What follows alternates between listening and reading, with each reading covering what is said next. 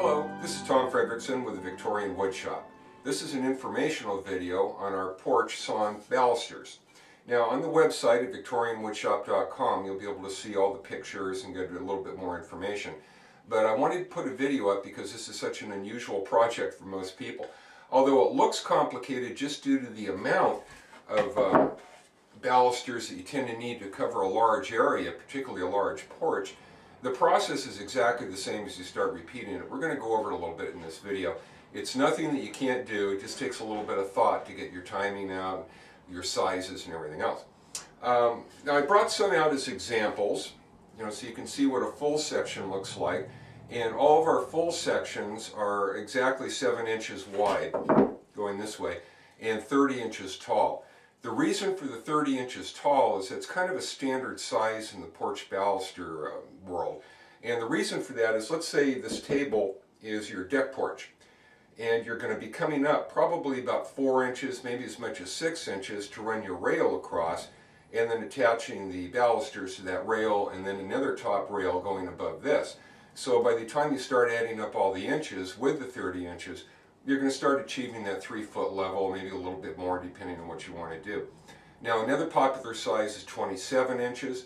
I can also make those. Just go ahead and give me a call. But the standard ones from the website are all the 30 inches, so it's easy for you to figure out. And I brought a few examples out so you can see the running patterns. We also make the half sizes. These come in real handy when you're covering a large span of area and you're putting your full sections up, and then you come to that small area in the end. And rather than have you try to slice one at your home, it's just a lot easier to take a half section, maybe make some adjustments on this if you have to. Another way to do it is to just take a plain board and cover up maybe a small little inch or two that you have if you want a nice tight look. And speaking of that, you don't really have to have them touching. Now here's what the pattern looks like when they're touching, but another popular way to do it is maybe spread them a ½ an inch apart, and so that they're not touching. Really nice look. Another example, our baluster 80, so you can see a full section.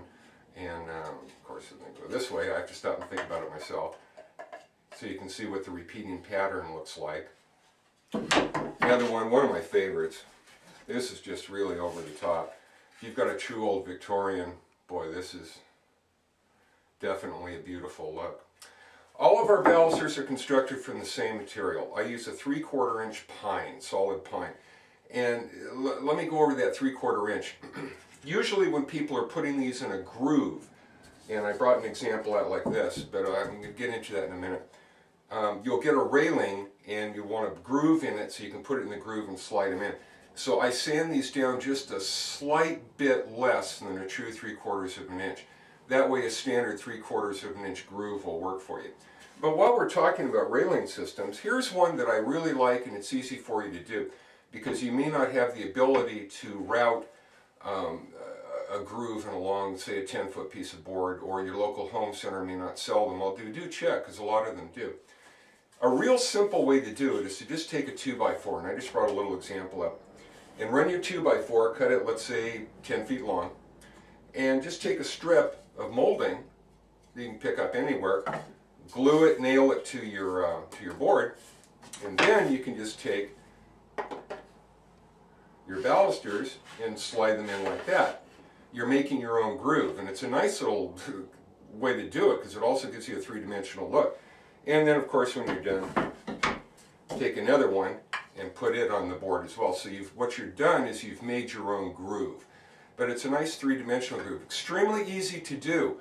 A lot of people will go the flat end of a 2x4 or 2x6, something going down. But remember, if you have a long span, you're going to want to put in the middle of it some kind of a block there to kind of keep the weight up. However, if you install them like that, the skinny end up, you won't have to worry about that because that will take all the weight. Fun project to do. I can't recommend it enough. Some of the pictures I've seen from homeowners is just unbelievable, the difference it makes in your home. It's not a project that you have to worry about being scared away from. You can do it. It's going to take you a weekend to get it done. I send them out. Now the wood that I use, I buy it pre-primed. So now I've got all these primed for the video. but I don't send them out primed. What I do is I patch them up, I do all the stuff we have to do here in the shop, and the front and the back will of course still have a lot of the primer on it, but the sides where I do all the hand cutting out won't. That'll just be the raw wood. If you want me to prime them here in the shop, go ahead and talk to me and we can probably work something out. I always recommend a good latex paint. I don't like spray systems. I talk to people about that all the time. I know it's quick and easy to do, but you just can't get the good coat of coverage that you can with a brush. And if you lay them out, paint one side, turn it over the next day, paint the other side, these are going to be out there in the full brunt of the weather, and it will just save you from having to repaint them down the road. If you have any questions, do give me a call. That's what we're here for. I'd love to discuss your project with you. And for right now, this is Tom Fredrickson with the Victorian Woodshop.